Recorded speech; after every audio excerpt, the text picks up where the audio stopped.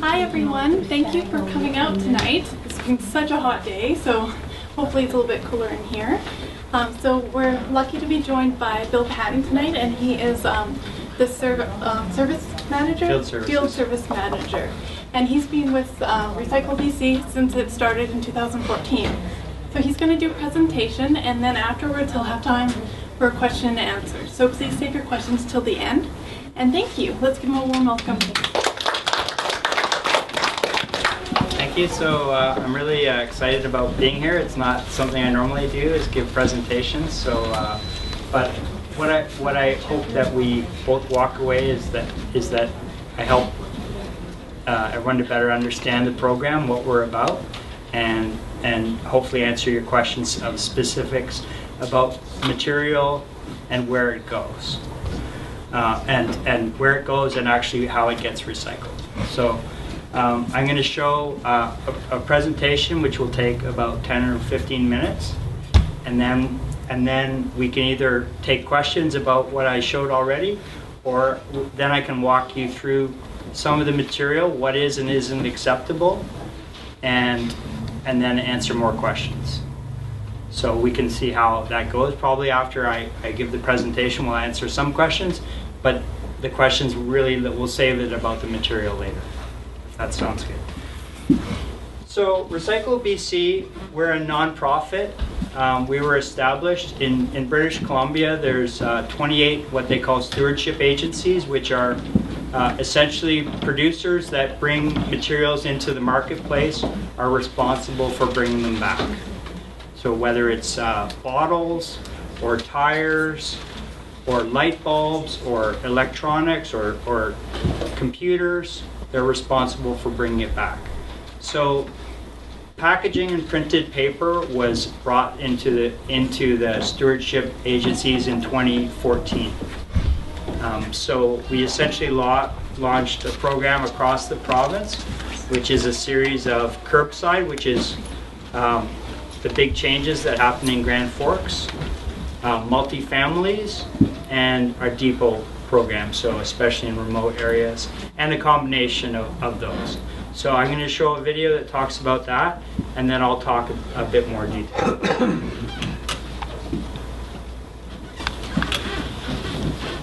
So if I can do this properly.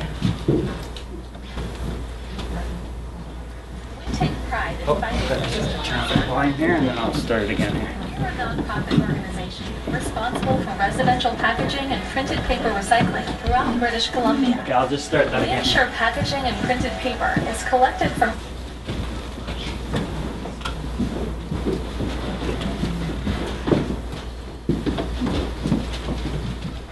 We take pride in finding ways to preserve our environment.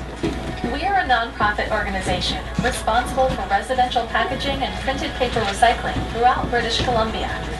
We ensure packaging and printed paper is collected from households and recycling depots, sorted and recycled responsibly.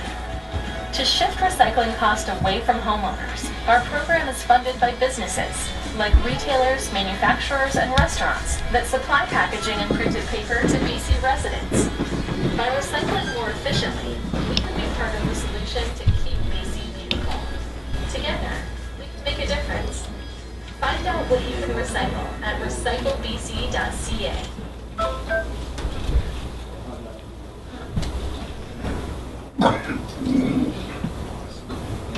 So some things about our program is we're essentially across the province. We have depots in Stewart is our furthest west, in Fort Nelson, and all the way to the Alberta border. And we collect 186,000 tons of recycling, servicing over 1.7 million households.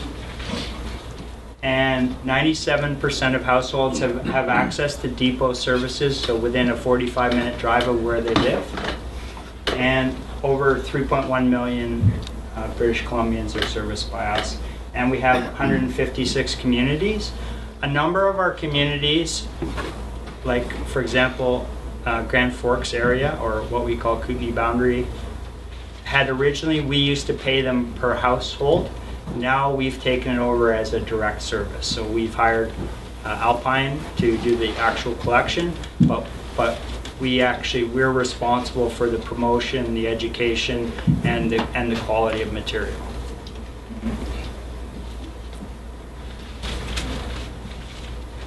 So as I said, we're a nonprofit. We're not with the government. The government has mandated us. We had to have a plan put together for how we could address the issues. We're responsible for bringing back 75% of the recycling that is put into the marketplace. We're responsible for bringing back. So before our program launched across the province, only 63% of the material that was put into the marketplace of packaging and printed paper was actually recycled. 63%. So our mandate was to bring that up to 75%, and we've achieved that. So we are able to bring back 75% of what gets put into the marketplace is brought back.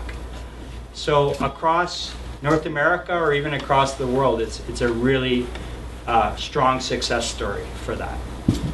So and especially in 3 years that we've come up from 63%, which was quite high to start with, to 75%. And we're funded by 1,200 businesses.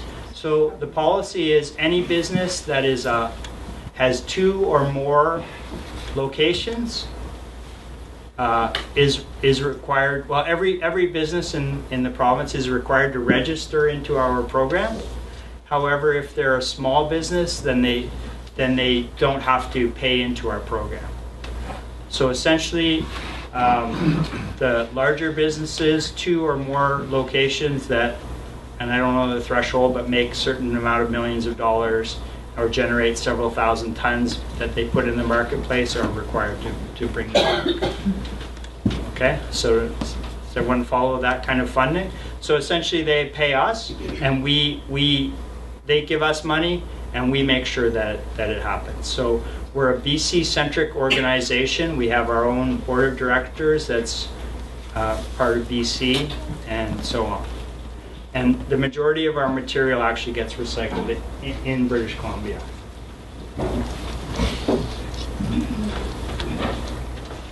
So we used to be called Multi-Material BC, if you heard of us. Not many people had heard of us. In March of this year, we just rebranded to RecycleBC, which hopefully you'll see a lot more, because we realized nobody knew who we were.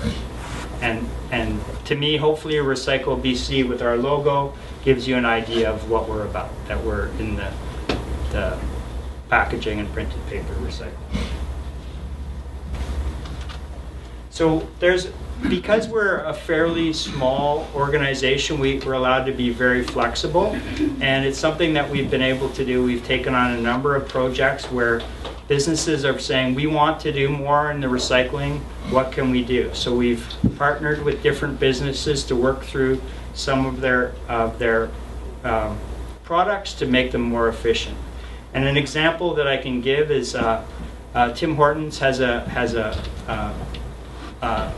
cup called an Eco Cup, and essentially what it is it's a coffee that you can make at home. And before, it was a combination of plastic, which was recyclable, organic coffee, and then some material that was not recyclable. Working with us, they made sure that it was effective in the marketplace. They were able to take essentially, you can get it, you take it, you make your coffee at home, and then you separate one piece that's all organic that you can put in your organic bin, and another piece that's fully recyclable. So it's very simple to do, done. And that has brought interest of other businesses that have been trying for 5 years to get Ontario on board, or other provinces or whatever, or places in the US. And if you look at the US in particular, the US recycling market is really suffering, because there's big cities like Houston, Texas is suffering, where they're almost not able to give recycling because it's not efficient enough. And so a program like ours, a lot of places in the US and in Canada are looking at the BC model as an effective model to hopefully lower taxes. And I'm from Squamish, and starting in October, we're going to be part of the RecycleBC program, so hopefully my taxes will go down. We'll see. Good luck with that. Or at least it'll go to somewhere other than recycling anyways.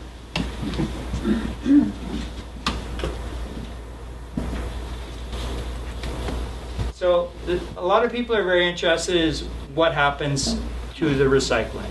And this is an overview video that will explain a lot of it, and if you want I can get into some of the nuances of it, or I can show another video that shows an actual our program going through. So this is an overview, but essentially in a very nutshell, the material is separated, and once material is separated into the different plastics or the different metals or the different papers, then they can now be recycled back into those.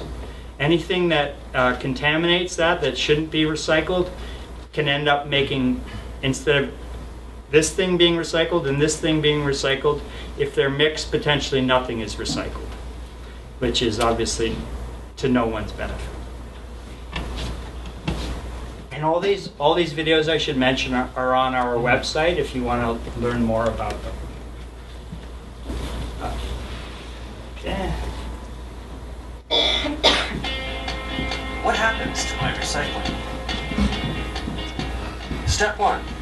When you set your materials out at curbside, take them to your multi-family recycling location or to a depot, they are collected by a specialized truck that transports your packaging and printed paper to a recycling facility. Most materials collected in the collection system are multi-stream, which means that residents sort their materials. Difficult to manage materials such as glass, plastic foam, plastic bags, and overwrap are collected separately at depots so that they do not mix with other recyclables and spoil their recyclability. Step 2. Materials are transported to a material recovery facility and put onto a conveyor belt where they enter the sorting process. Step 3. The materials travel along a series of conveyor belts where large non-recyclable items are first manually removed. The process then continues using equipment such as fiber separators, magnetic separators, optical sorters, and eddy currents to separate the different materials into their designated categories. A fiber screen separates heavy and light material using star-shaped steel discs. Paper and envelopes fall below the screen, while larger cardboard is propelled over. A magnetic separator is suspended over a conveyor belt and runs continuously to remove steel cans from the stream of materials traveling below. An eddy current causes aluminum cans, pie plates, etc. to be repelled into a separate collection bin. An optical sorter uses infrared light to detect material compositions. It then uses an air jet to sort materials. There can be many optical sorters in a sorting facility. Step 4. The final sorted materials, such as plastic jugs, aluminum cans, steel cans, newspaper, cardboard, etc., are baled and prepared for shipping. Step 5. Once a full truckload of sorted bales is ready, the bales are shipped off to material remanufacturers to be processed into new materials. Plastics are shredded, washed, and palletized. Paper is pulped and pressed into fiber. Metals are shredded, smelted, and rolled into sheets, wire, or bar, and more. Step 6. Some materials are recycled back to their original purpose, like the plastic bottles and paper products, closing the product's life cycle. Others are transformed into completely new products like furniture, car bumpers, and shelving. Some materials, such as steel and aluminum cans, have no limit to the number of times they can be recycled. Using recycled material reduces the need to harvest virgin resources from the earth and promotes sustainable manufacturing. Step 7. Once the new products and packaging are created, they are packaged and sold back to you. Your materials are recycled into any of these products, plus many more.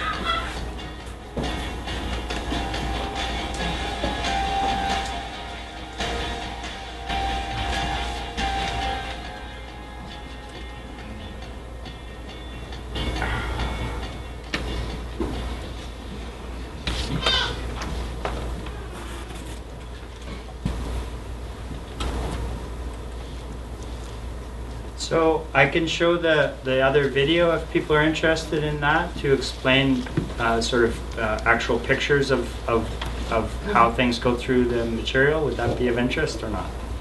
No? Okay. So I really get into that because I find it, fascinating how we're able to recycle things. So, but it's on our website if you want to know more. So basically that was the presentation that I have. And then I can get into materials, but maybe I can answer some questions now before we get into some of the materials. Sir? Bill, you'd indicated this, you're a nonprofit organization, and this is funded by the companies that participate in it. Right. In the past, here in Grand Forks, we have paid the city to do this. Can I expect the city to reduce our garbage pickup charges? You have to talk to the city about that. Doesn't it seem to make sense, though? Well, I'm not 100% sure, but I believe the recycling before us was run by the regional district. And that is also true, yes. Okay, so I really don't know how the funding works here. But if you're doing it now and you're self-funding, somebody else got paid for it before. We used to pay them before. Yeah, so we used to pay them $40 a household before, a year. So if you want to ask them that question. No, I think it's a reasonable question to ask. Yeah. So I do know that there are I do know that there are municipalities that have lowered their taxes since our program came in. Okay. So I can't speak for the regional district here. Question 2, and I'm sorry, I know there's other questions here. I recently had the unfortunate incident of having to return or take to our local depot, of which we only have one in Grand Forks, an item that I had purchased from Walmart. Right. I had the slip in my hand that said the recycle fee on this, right on my bill was a weed eater. Right. Okay, the local depot here wouldn't take it. Right. So how about I talk about materials later? Okay. So we don't, any of our materials, there are no fees on. So specifically what you might have paid for is actually the weed eater itself and not the packaging. And that's possible. It was an electrical appliance, Yeah. so that certainly could be the case. Yes. So I use an app called RecyclePedia, or there's a website and a phone number, RCBC, Recycling Council of BC, and they know where everything is recycled. Like, that is able to recycle, they'll either know where it should properly go or why not. So I don't know the specifics of that. I know that if you bought it here, that the packaging that it went on should be part of our I program. can't tell you, just on the bill there was a recycle fee. Yeah. So a lot of the electronics and other ones have eco fees, and that is a different model than ours. So you're not part of that recycle arrangement at all? No, that's a different stewardship program. Yeah. So you Okay. don't recycle everything, like Just packaging and in printed particular paper. this morning, I had the pleasure of Right. meeting your gentleman. Right. Actually, My dog- I might have been me that did that. I don't know. So Has a recycle- if I can wait for the Well, you won't materials. find it over there. Yeah, actually, I do have something almost exactly like that. Is that all right? I'm happy to talk about it now, but No, go ahead. okay.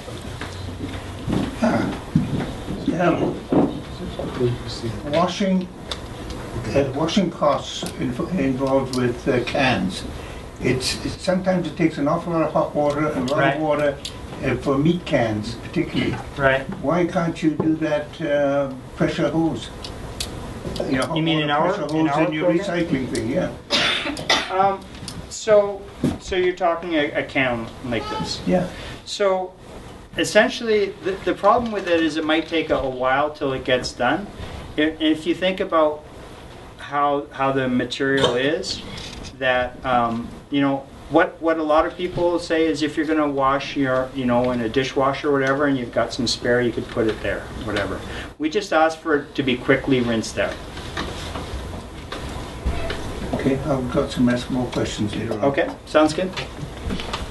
So I live in an apartment building, so I'm not sure if you know, but I don't know the details about that exactly for this area, unfortunately. okay. So far there's nothing set up then. Yeah, I'm not sure. I'm not sure So you're just specifically. covering materials and like. Yeah. Like So it's recycled. just the changes. So before the plastic bags to the bins. So I'm not sure exactly about multifamily, but I can give you my card and I can find that out. I don't know all the details, the nuances of here specifically. Make sure that I'm understanding correctly. You have taken over from MMBC? No, we are MMBC. We You just are changed our name. MMBC. Yeah. My understanding was that it was not just a British Columbia organization. I understood that there was MMBC Manitoba, MMBC Ontario. So yes, you're Or right. MM Right. Ontario. So so we're MMBC. There's MMSW, which is Saskatchewan. There's one in Manitoba. There's one in Ontario. There's a different hybrid in Quebec. So there's now. So if you want to get in the nuances of ours, so just last week our annual report was published that gets into a lot of the nuances, but. We are originally we're an independent provincial agency, and we had an umbrella organization called the Canadian Stewardship Services Alliance, and we still so they had their own board of directors and whatever. We split off from them, and we have our own board of directors, and we always were essentially independent.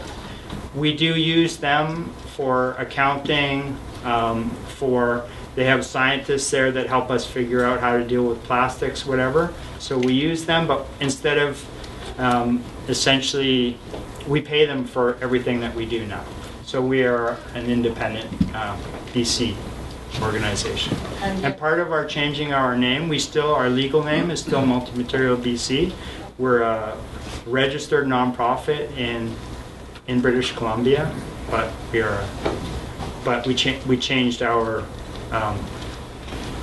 resident-facing name to RecycleBC, but our legal name is still Multimaterial BC. Didn't the province of BC make that mandatory in the first place? We had lots of very good recycling programs that covered a lot more than paper and packaging prior to the government changing the rules. Such as what? Such as the rules?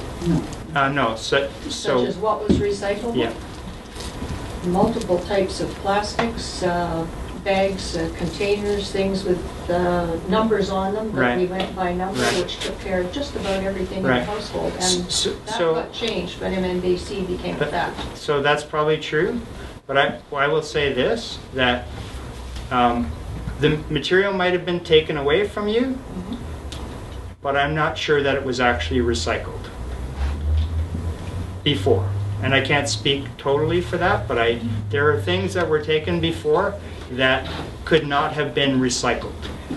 What we take gets recycled. Can you tell me again where the places are that this is processed, what is picked up now? Sure. So specifically Grand Forks, what happens is it gets collected curbside or a depot. It gets baled here. They bale it. They separate the fibers in the containers. They bale it. It goes to Kelowna where it gets an initial sort, and then it goes to a container recovery facility that was built specifically for this, where they're able to separate them into different materials. Is that in Kelowna also? No, it's in New Westminster. Urban impact? No, it's not Urban Impact. Okay. It's Merlin Plastics. Okay. So they're able to separate them into aluminum, tin, glass is separated. high quality glass is able to be turned back directly into other glass, which they do in Washington State.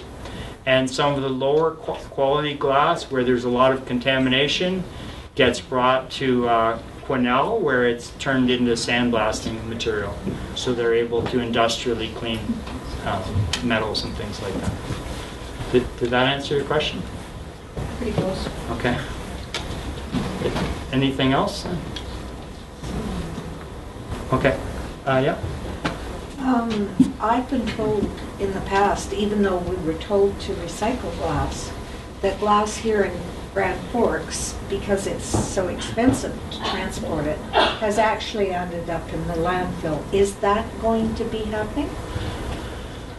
So glass is. I've heard.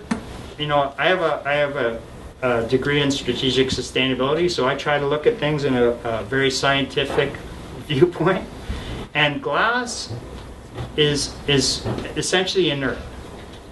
So glass is never going to harm the environment in terms of, it's like a stone. It's not going to harm the environment, where plastic or paper or any organics potentially has impact.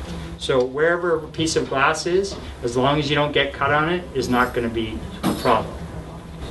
And I've heard environmentalists say the best thing to do with glass is throw it in the landfill. So that's not what we think. Or sorry, I shouldn't say that. That's not what we think. That's not our approach. So a number of places in the province, I believe Vernon being one of them, a landfill, one of the problems with landfills is that they need to get air throughout the landfill to be able to have the material break down. So a lot of places will take glass and crush it and use it to go throughout the landfill to create those barriers to allow it to go. And because it's an inert, it's not a bad thing. Other places where glass, they can crush it up and use it for road fill and things like that. So and that's one of those things that is, you know, we could spend a week arguing whether glass is bad or not. I don't really have a point about it. We want glass to turn back into glass. That's what we want. We want perfect glass so we can turn it back into glass. Some of the other things, if the glass isn't clean enough, it may have secondary uses. And that's all we have to, you know, we're a pretty open organization where we can't do anything other than recycle. Anything that we don't recycle, we have to get permission to do. So in some cases, there's regional districts, and Vernon, I think, was one of them that requested, hey, we want that glass for our landfill, because otherwise they'd have to pay for glass. So they're like, we want it. Are we allowed to put glass bottles in that recycling container? No. And the reason why, and I'll get into materials specifically later, okay.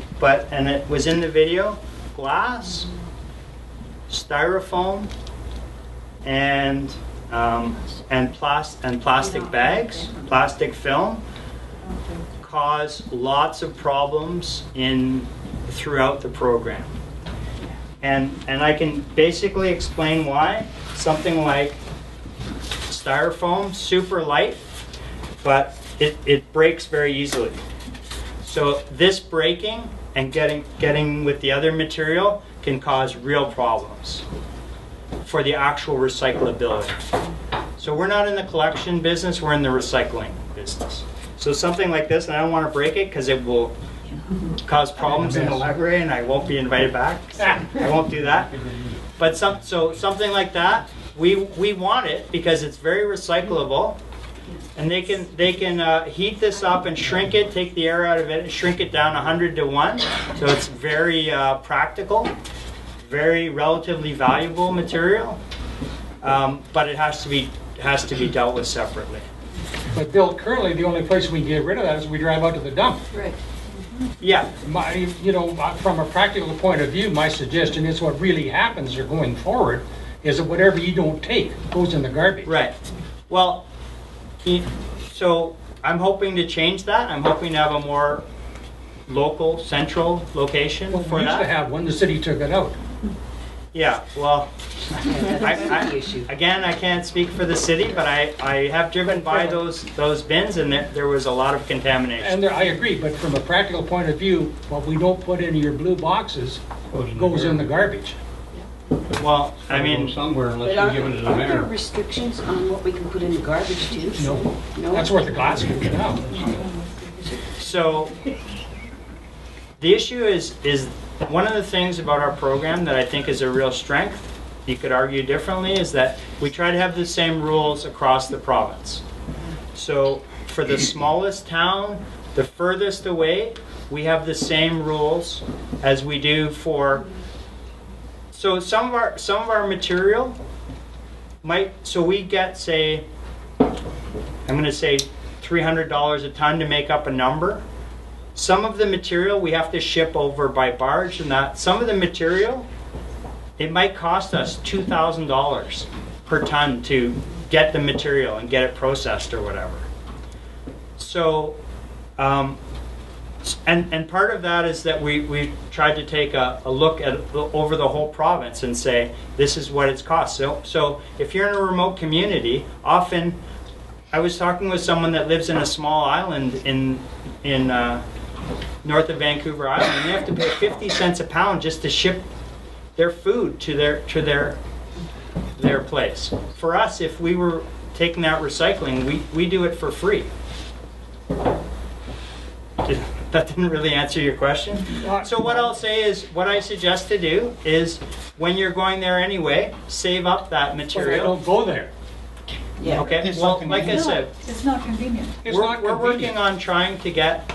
We're working on trying to get a more local. If I gotta depot. go there, then the city can take me off their taxes for the garbage pickup, and I'll do it all. Yeah, these are things I- that you know. he can't deal with. I mean, That's you're right. asking a question, you're pointing out things that he has no control over. But you really have to talk to These are the just two district or separate the city businesses about now. it. The garbage is a separate business from this type of recycling. Yeah. I mean, you know,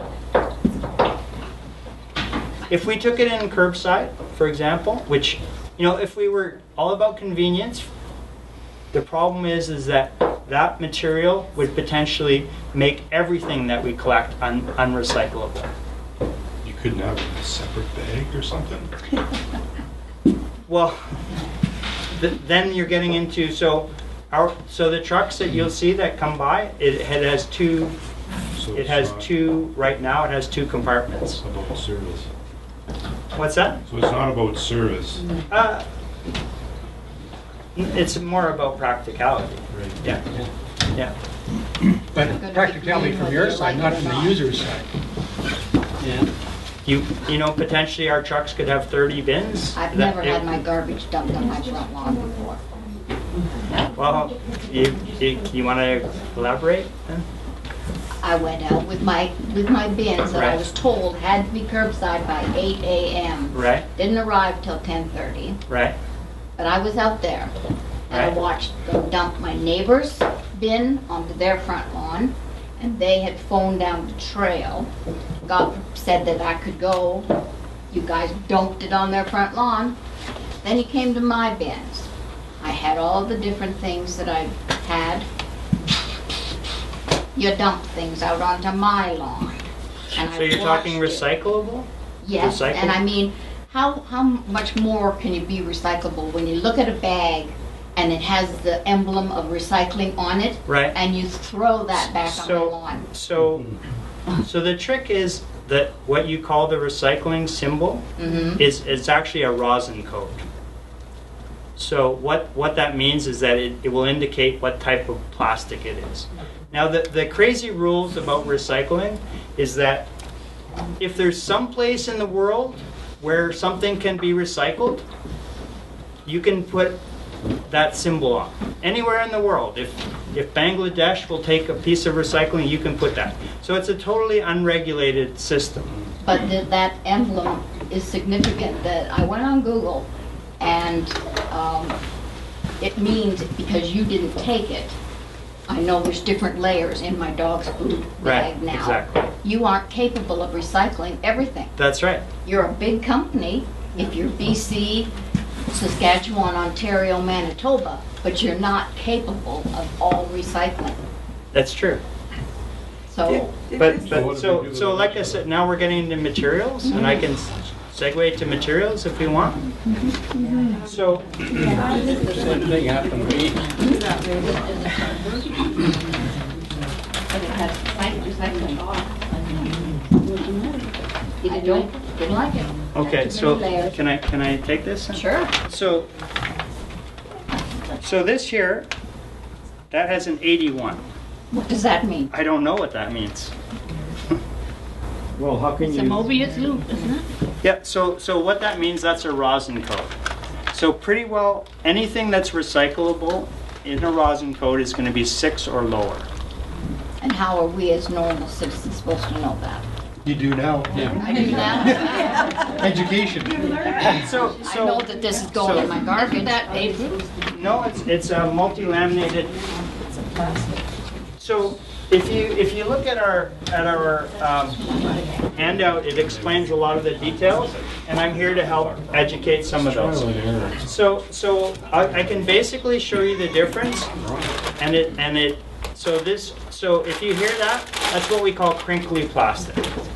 So what a multi-laminate is it's a material that is many layers of plastic, and its purpose is to either keep something dry or keep the air out. So any type of plastic, one type of plastic, it can't properly keep air out because the molecules are not able to align up exactly. And I'm not a material scientist. And so what a multi-laminate does, so you've got these holes, what it kind of does is cover those holes so that it's able to keep air or water out. And so if you look at specifically a material like this, it actually has flecks of aluminum in there to help with that. So what it does is it allows it to have a long shelf life, which is great if you're selling Kit Kat bars, or if you're having it on your shelf, or if you're buying dog food. That's what the purpose of it is. Something that is just regular plastic will only keep a shorter shelf life. So manufacturers, the money that they want to have something to have a long shelf life. You know, if you're selling potato chips, you don't want someone to buy potato chips and 2 weeks later they're no good. So on the hierarchy of where an organization wants material to be, in their priority, recyclable is like 5th on the list. You know, there's shelf life, there's, something like shiny, like that. That's going to make you want to buy it more. That's a higher priority, the image, than actually the recyclability. Now, there are businesses that is their priority, but very few that are working in those organizations are like that. Is that piece that you just showed us, is that actually recyclable? Or where does it go? So something like this. It's garbage then. This here, this would probably be a product anyway, but it's very unlikely that they would be able to recycle that successfully. Right. So when you have things that are layered? That you were looking at that. Yeah, so that bag. So part of our mandate is to work on dealing with those type of things to be able to have them recycled. And I don't know, I'm confident we will be able to do that, but even if we do that, it will never be available on the curbside. That will be something that will have to go to a depot because of how it has to be processed separately than everything else. Well, expanding it on that crinkly plastic, I asked you earlier about the containers for muffins and stuff. Right. Expanded plastic. Right. They won't take those either because they're Okay. not mine. So then I'm going to switch to materials now. Just before we leave that, I did watch today whether he looked in side of mind, but is this going to happen to a lot of us? Do they want to see what's on the bottom, so he's going to throw everything out? Okay, so Ours got dumped. so we have. Was that done in Greenwood? No, it's done Here? enough. Oh, okay. So we have Grand Forks. what we have here is we have 3 what we call oops stickers. So the purpose of them is to really to help educate what mistakes there are, okay? And I can say, you know, the drivers, I went out for a couple hours with the drivers. They're being very diligent and they're trying to do it as a positive to educate you. Okay? What they're trying to say is this stuff here in this bunch of stuff is acceptable. This stuff here isn't acceptable. And hopefully they left this to say why. And the reason why is that we want to recycle everything we can, but we can't recycle things that we can't recycle. So what you don't recycle, where do we put it? In the garbage. In the garbage. Yeah. Well, the reality is that if we took that, it's going to end up in the garbage anyway. That's the reality. Only difference is we end up by having to buy more stickers because we can only have 1 garbage bag. I can put it out every week. And every 2 weeks. Every week in town. No, just every second week. Every You can put out the compost every week. I'll just speak to that if you don't mind. I'm with out every week now. I'm with Alpine, and it is true the regional district has contracted Alpine to pick up your compost and your garbage, and they've provided weekly garbage collection. Yeah. So you can actually put out compost and garbage weekly now, which Really? is different than it was. Yeah, which is different than it was before, but that is true. Okay? Great. Tidbit of information we didn't have. I know I'm saying but we take garbage. Yeah, every week. Yeah, and then food scratch. Have you got lots of blue And the food scraps. Yes. Once a month. So like I said, unfortunately, that will never be in our program. Will never be a curbside accepted material. It may in future get recycled, but it won't be part of the curbside material. And you know, the idea of, you know, like I said, the guys working the trucks, they're working very hard. They're separating the material in order to recycle things properly, but also to help to show you, okay, maybe you better reread that. And hopefully I can answer a lot of those questions about the material that is acceptable here, okay?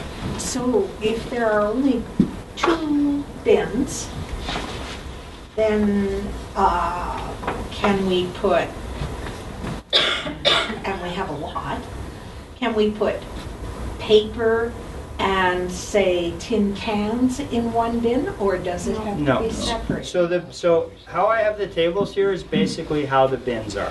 So essentially in the 1 bin is essentially fiber, meaning paper, cardboard, and basically paper type stuff. And I looked at 100 bins, or I probably looked at 500 bins in the last week, and I haven't seen anyone that really confused the paper aspect. The only thing that I do want to point out is, and I took this as an example, is that is that something like this, the biggest cardboard that we can take is 30 inches by 30 inches. So essentially this in half. And the reason why has to do with the truck as well. So if you look at the truck, and if you see the truck come by, it's what we call an over-the-top truck. It has a split body, meaning that the fibers are in the front and the containers are in the back, and they essentially put it into a slotted bin, and then when they can, that bin tips over and goes into the different bodies of the truck. So something like this can be very problematic, so all you have to do is just basically fold it in half again. So it's easier to work with. And if it doesn't fit your bin, all you have to do is just put it beside the bin. Like that. And if you can think about it, they're typically collecting how many households? Oh, we on the run that was done today, we collect from probably 600 households Six- on average. Okay, so 600 households on average. So you can imagine if the person that shows up to come to your house has to spend 10 seconds to sort out whatever materials are. That makes for a very long workday. But didn't you say that the trucks only have 2 compartments? That's right. So what we have sorted out, they are jumbling up because they only have 2 compartments. Right, so fibers is one compartment, and then everything else is containers. Okay, so in containers we can take tin, we can take aluminum. Well, it's not aluminum, but we can take what we call spiral round, which is basically a metal, and paper. We can take that, and the reason why it was in the video, when it gets to the plant, that can be separated by the magnets. So there's big, huge magnets separated. Boom! It goes in with the metal. So For you on that, That would be tougher than aluminum cans. Yep. No logo on it. Is it recyclable? yeah. So the plastic lid is recyclable, but it's helpful if you just take it off. So just take it off and keep it separate. It'll get separated probably in the plant anyway. But anytime you take the lids off is a good thing, because if there's any extra liquid or whatever, it'll drain out and not cause any problem in the long run. So best idea is to take the lids off, everything. You said you can leave the paper on, cans and bottles? So in those cases, spiral, yeah, so you can leave it on, yeah. All we ask is just rinse it out. However, the way that this actually gets recycled is it'll get burnt, so it won't actually get recycled. So if you want it to be recycled, just essentially peel the label and put that in your papers, and those will get recycled in those 2 separate streams. Have you got a big supply of blue boxes? Where I live, there's lots of homeless people and they find them very attractive. Yeah, so good point. So one thing that I recommend doing maybe is write your address on it, which might help. I don't think it'll make any difference to that group. Well, so you can you can order a couple, but you're only entitled to a certain amount per year, basically. But if you don't have the bins, you can also put it into a Rubbermaid container or other ones as well. What do you do with glass jars with labels? Okay. Okay. So glass. So now we'll get into. So glass is not acceptable in the curbside. So I said the 3 things that aren't accepted in curbside is glass, film, and styrofoam. And the reason why glass isn't acceptable is that it can break, it can injure the people working on the line, and it also can break up and contaminate all the other materials. And it also is really hard on the machinery. Anything that has glass will wear out 4 times faster. So we want to get it out of the system as quickly as possible. And if all we get is glass, it's a very high quality material, which we can convert right back directly into glass, 1-to-1 pretty well. So we definitely want glass. So something like the paper label, we're not worried about it. It will get burnt though in the process. And in fact, they say that some of that carbon actually helps the quality of the glass, as I understand it. So it's not a big deal. You're saying you want glass then? Like We do want glass, but not curbside. Not curb, so where do you want it? Well, at the landfill right now. Yeah. So film, foam, and glass is what we want there. Okay? But we can't put all those things in a garbage bag? Bill, is it possible, I noticed today, we had our first pickup today, and we were one of the ones that had everything dumped out and a little oops tag on it. I might have been one of those people that did that, just so we're clear. It's possible, okay, there's a learning curve, I understand that. Is it possible to get different containers? The reason I say that, these are awfully small and they have no lids. Right. So one of the things that we're looking at is, so it cost us considerable expense to buy these buy these bins. Buy bigger ones. So, however, we found that these are have been worked quite well, and I'm a bit kind of mystified that almost every bin I saw was full in the past week, and I'm hoping that will go down. I don't know if everyone here is a big consumer. If we've got wet weather or snow, they're going to be ugly. So as long as the material is separated and kept properly, we definitely don't want to have weather.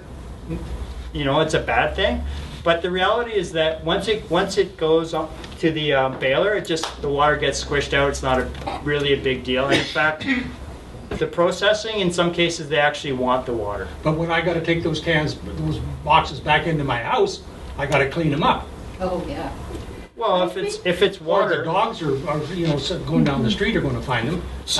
All I'm suggesting is that there's got to be better containers. I went out and bought 2 Rubbermaid containers today, which have a label that have lids on them. Right. And because we have raccoons, skunks, etc. So part of the difficulty when you're dealing with 600 households a day or whatever is that having to take off those lids can add to that time. One of the things that we are looking at is getting lids for these specific ones, and I don't have one here, but I have one in my house. But they'll probably end up costing somewhere in the nature of $5 each. Would that be of interest if we had those I just available? bought 2 Rubbermaid garbage cans for $9.95 each at Walmart. Yes. Okay. Mine So stay what? outside. What? Pardon me? Mine stay outside. Right. They're going to get soaked with freezing rain, Right. snow. So I'm looking for a lid Okay. locally. So, like I said, it's just something that I happened to see like 2 weeks ago. I saw them specifically. I was talking with the manufacturers of these bins, and they had these lids. So I have one, and I'm going to now bring it to our office when I get there next week and show them. Said I think we should maybe make these available. Aren't there holes in the bottom? Yes. Yeah. So there are holes in the bottom. Yeah. Yeah, exactly. they can drain. Yeah, they can drain. Yeah. Yeah. But you can't. So in answer to your question, we have had them across the province for the last 3 years, and it's worked so far. So some of the things like paper or whatever, if it gets really windy, you say we'll put the paper kind of like you can stack your boxes so that some of those issues won't happen. I've seen, because I travel across the province, I've seen some incredibly clever ideas that people have come up with, made, little like doghouse for their recycling bins or whatever, So, I want to have a photo contest so I have lots of pictures I can show you on my computer of that kind of thing. So then you don't necessarily have to use these recycled bins? No. So can you have more than 2? Absolutely. Yeah. Okay. Yeah.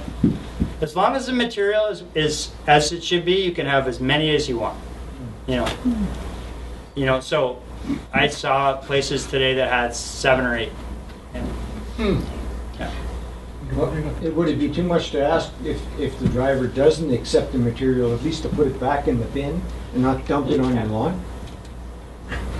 Yeah, so... Or does that take too much time? Yeah, so typically that is what happens. Yeah. Yes. So it's maybe something that can be addressed for sure. If I ever found them again, I would address them again. So I can say what I do is typically I'll take the material and put it down, maybe on the lawn, but I'll turn the bin over top of it to stop it from blowing out. Would that be okay?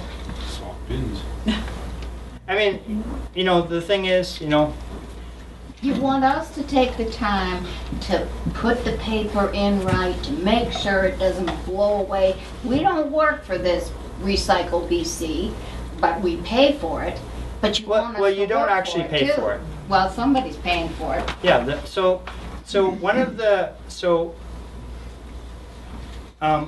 For a company to pay into our program, so for something like this, they pay somewhere in the nature of,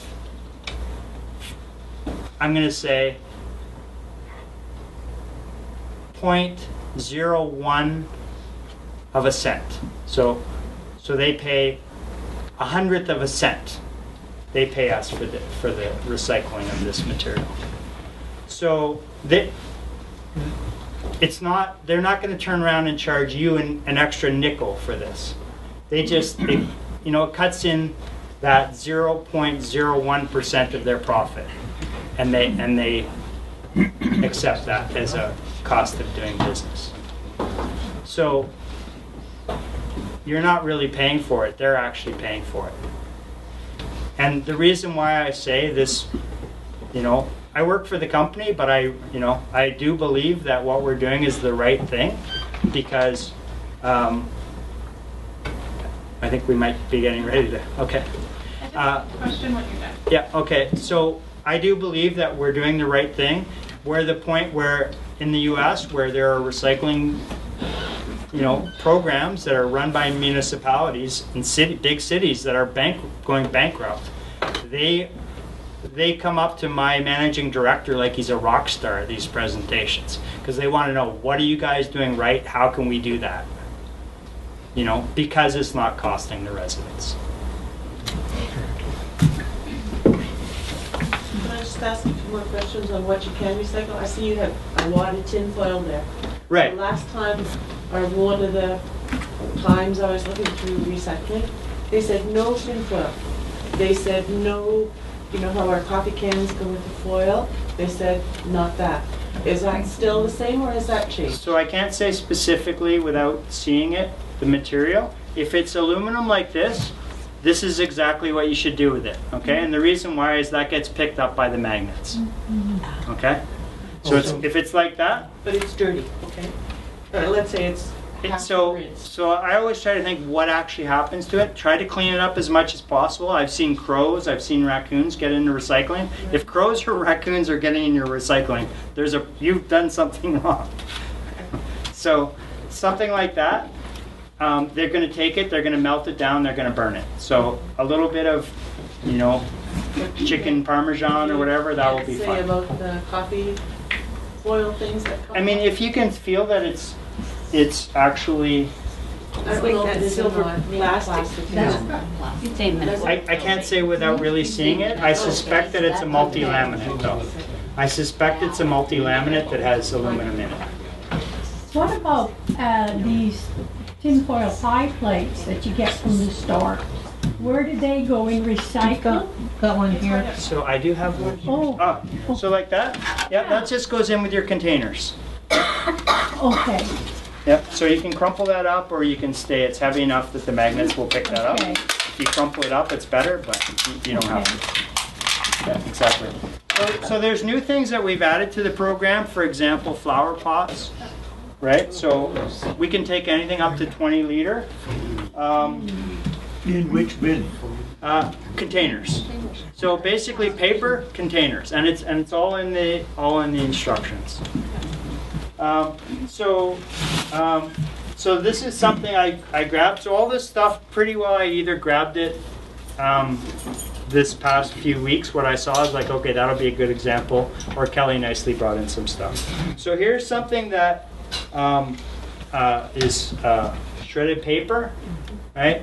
So if shredded paper, this is exactly what you want to do. Just put it in a box like that. That will get recycled. Okay? Something like this. So something that just came out for this year is, like I said, almost all of our containers get recycled in British Columbia or in North America. Our fibers, since they closed down the fiber plant, the paper making plant, 6 years ago, in the whole, there's none here, so all of our fiber gets shipped overseas. So, and China brought basically a hammer down that they call the national sword, where they only allow a 1% contamination rate for fiber. So it's something that we're having to be super diligent about. So typically our program, we allow a 3% contamination rate. We've had to be being extra diligent about fibers. So what do you call contamination on paper? So, I mean, technically something like this, something like this would be not paper, so that would be something. But really, we're talking about things like this getting into the plastics. Right.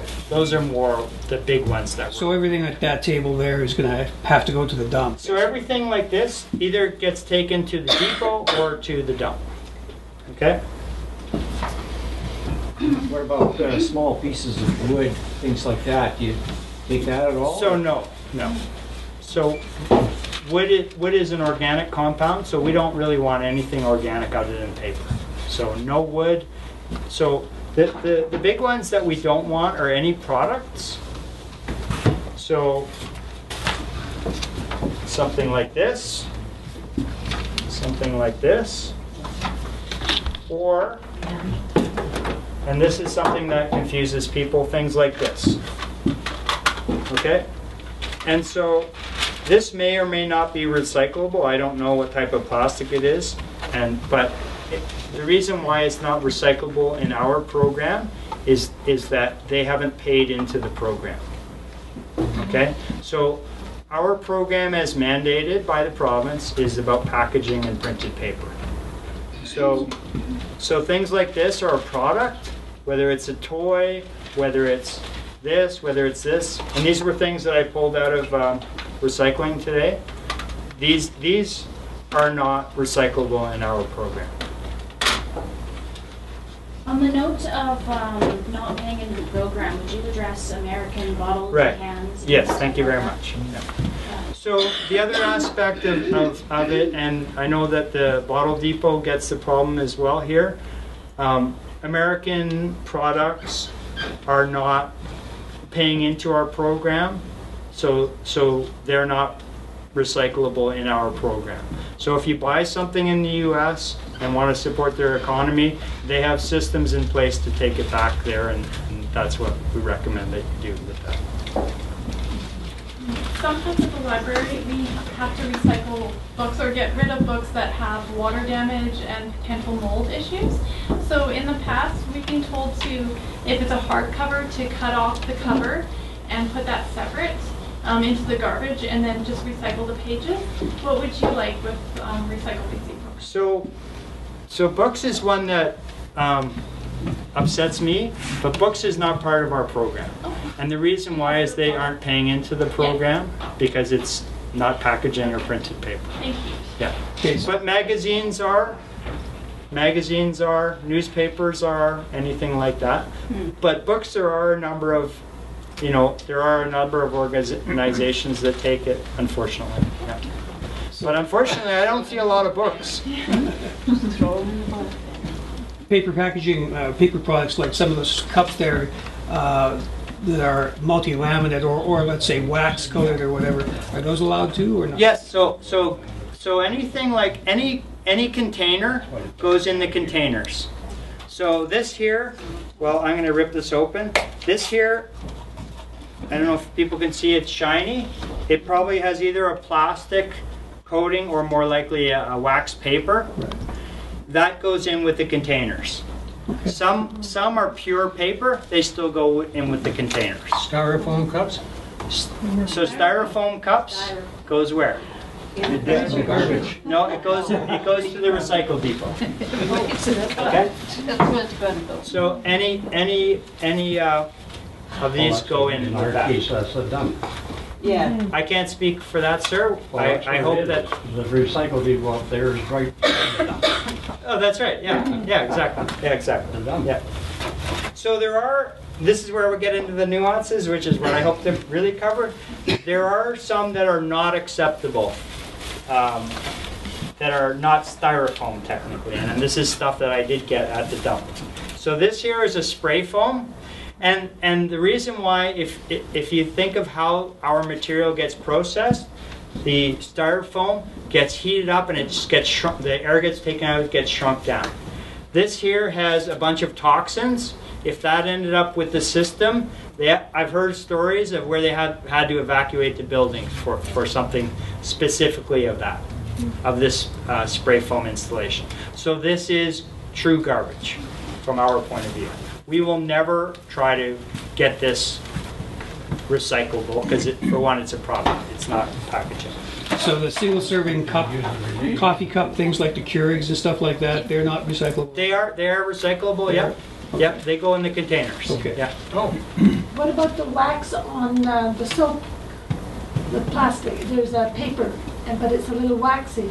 Is that acceptable? Like wax paper, you mean? So something that has an outside, it's paper outside for it's soap? paper, but it feels like there's a little wax to it. Like it'll be the inner wrapping around the soap. That's That right. protects the paper outer wrapping So I from the soap. suspect that that's a multi-laminate. Yeah. So I suspect it's some version like of this, and it's not recyclable. Okay. But I know that there is a lot of soap that come in something like this that would be recyclable. Okay. What about And even if it has a little like envelope, like a mirror, like a window, it's actually some form of paper-based. Trying to think the word, but paper-based. So it probably is recyclable as well. And if it was plastic on the outside, does it depend on the plastic, on, for example, the soap? So best thing to do with those kind of things, it's probably going to be a soft plastic, Yeah. like this. Best thing to do is when you take it to the depot, just ask them. Okay. Okay? But I can say it's like, I could probably tell you, but unless I had it to look at it. Right. But I say, essentially, it has to do with, I do a lot of how it sounds like. So that is going to be recyclable. Or in this case, it has a zipper, so that zipper would have to be removed. So that would be recyclable. So Ziploc Something bag- like this would not be. The Ziploc bag, if you take the cut off the So a typical Ziploc bag, and I think I have one here. So a Ziploc bag would be, an actual bought one would be considered a product, so it wouldn't come under our program. In that particular case is actual packaging, so that would be acceptable. Curbside? No, at the depot, yeah. And it's all in your guide as well. What about that aerosol can? Yeah, so exactly. So aerosol cans are acceptable. And I have two here. So that's acceptable as long as they're empty. Okay? The only ones that aren't are things like propane. Okay? So that would be the ideal way to separate those like that. However, paint like this would not be. So paint, there is can be taken to the bottle depot, I believe. No, sorry. So paint, sorry, my mistake. So paint is not acceptable even if it was empty. There is a stewardship program for paint. So, but paint would not be acceptable on curbside, or propane or any type of compressed gas. And I could say last year, across Canada, there were 4 explosion/fires that happened in material recovery facilities due to propane getting baled, and as it was compressed, caught fire and blew up and caused serious damage, multi-million-dollar damage, and people being injured. So we take that very seriously. So the containers for things like antifreeze, windshield washer, oil, that type of stuff? Exactly. So those are not. So I have one here. Okay, and it's in the guide. It would not be acceptable. And it says specifically anything with the labels here would not be acceptable. With the women symbols? Yeah, with the skull and crossbones or the fire. An empty 1-quart oil can. Yeah, so there are places that will take them, but we will not take them on curbside. And that's because they don't pay into it, is that? No, well, they have their own stewardship program, but also because it would contaminate everything else. So what about plastic bags then that you collect at the grocery store, like that you put your produce in? The clear plastic bags. So those ones? No, but clear ones, right? Like that you Yeah, so those would probably be okay, yeah. Yeah. So all you do is just take those and loosely bring them to the depot, yeah. So those, the ones I'm thinking of that you buy, like grapes or stuff in. And you put your grapes in. Yeah, like that, yeah, that would be. So not in the That bins? is recyclable. That is recyclable, but not But not curbside. for you. But not curbside. Okay. Yeah.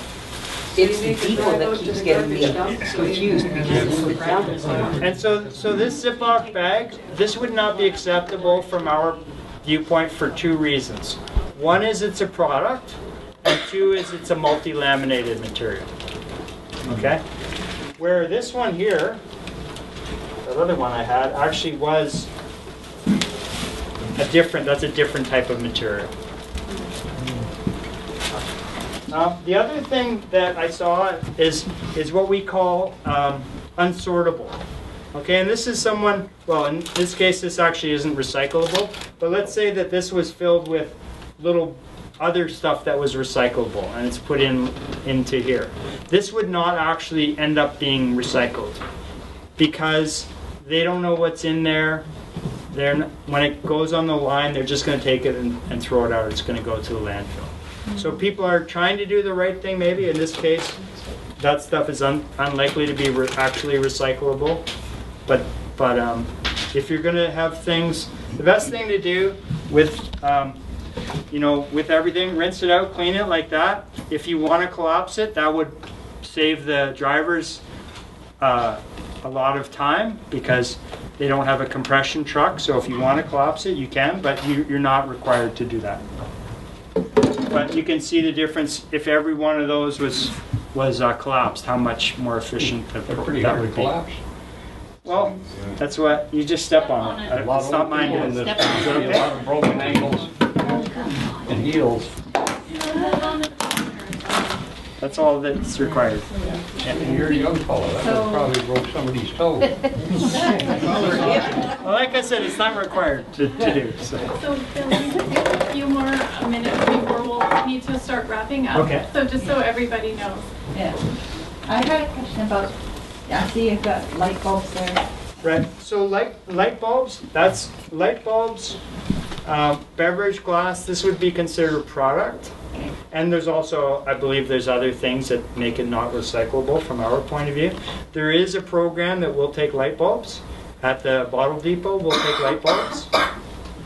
And then other things that are not acceptable or any other, this type, what we call squishy foam, that's the technical term if you're wondering.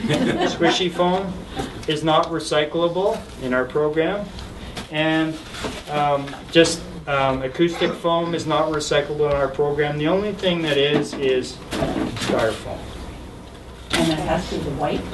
It can be colored or white. It has to go to the depot, and they're collected separately. Well, how come you differentiate like that? Why won't you pick up things curbside and say they have to go to the depot? So the reason why is that they can cause problems in the processing of it.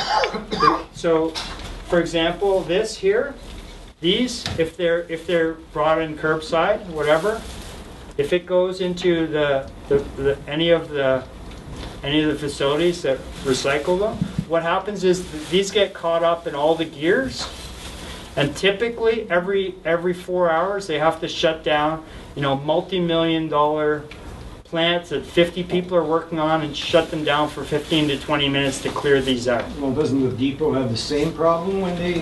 No, because it's all kept separate. They're kept totally separate from everything else. And they expect to be able to deal with that, so their process stream is designed that way. Yeah, exactly. And the thing is, if it's all kept separately, they will get recycled separately. These are quite valuable. And there's right now Victoria is looking at banning these. Because they're problematic in other ways, So I'm not saying one way or the other whether that's a good thing. I'm just saying there are a lot of places that are banning these. Can I take curbside, like materials that are accepted curbside? Can they also be taken to the depot? Yes, they can. Yeah. Okay, so if I find it easier to, for instance, just take all my plastics and all my curbside to the depot at once, I can do that. Yeah, absolutely. From my point of view, that's a bad thing because we're having to pay for that material twice. So we pay for it to be collected curbside, plus now we're having to pay for the weight of it. So from our point of view, we discourage that. However, if you're going to recycle it, great. I'm just thinking, my apartment building specifically, I don't think does offer curbside recycling. So I can take curbside materials out to the depot. Absolutely. Oh. Yeah. It's our problem. One last question for you from me. When the brochures that were sent out in the mail, the blue, wherever, you had some over there, and the lady that's holding one right there, it's in plastic wrap. Yeah. And we can't recycle it. Why is You can recycle RecycleBC it. doing that? You can recycle it. You can recycle it at the depot. Yeah. Yeah. It's annoying. Well, so again, the same way as a business that puts potato chips in a multi-laminate, they want it to protect it. We put it in something that is recyclable and it protects it. Only it's not recyclable curbside, and that means I've got to save up a whole bunch of stuff. Fortunately, I still drive, so I can make a trip out to the landfill. Right. Well, we want And you to I do wondered that. why, of all people, you would include another product that is just a blight on the system. Well, it isn't a blight. From our point of view, that's very recyclable. That's a positive for us. Only if we can make our way out to the landfill. It's not gonna go And there. that's the problem here, is that there's a lot of people that That don't drive that and don't so on. drive. There's a lot of older folks that don't have, like Handy Dart is not going to start taking a trip to the dump for one of the day trips. It's not exactly a highlight of where you want to go. Exactly, but there's a lot of people that are not going to be able to do this. The placement of the depot is not up to him. Stuff that Oh, yeah, I you know had that. to take to the dump. I mean, So as I said, the program before, this material might have been picked up before in the curbside, but it's very unlikely that it was actually recycled. Right. We want to recycle things. So I think the problem is you're highly selective, for curbside. That's the problem. You should include the same things that you take at the recycle depot in the curbside. It would make it a so lot what more what I tried to do is explain why that can't be done. Because one contaminates the other. Exactly. One The problem is that it You need another bin. it's, if they're separate, then they can be recycled. If they're together, they're unlikely either one of them potentially is going to be recycled. I've got to go, but you made recycling so simple. Okay, thank you. Tell all your friends. Thank you, Bill, for coming out tonight. Let's give him a big hand for explaining everything behind us. Well, thank you all for coming. I really, take it to heart. We work really hard to try to make our program better. Please look at our website, and you can get a lot more details than I can offer. Thank you all. No, yeah, representative.